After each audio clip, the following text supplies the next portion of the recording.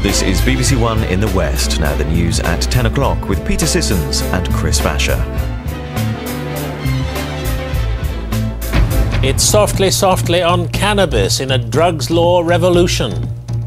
There'll be no arrests for the possession of just small amounts. Want your mail before 9 a.m? That'll be £14 a week. 7 million years old. Is this the oldest trace of man? And art records smashed. Nearly £50 million for an unknown Rubens. In the West, the stepfather who's serving life for murdering 9-year-old Zoe Evans loses his appeal against conviction. Also in court, the woman accused of ringing the parents of missing Millie Dowler, pretending to be their daughter.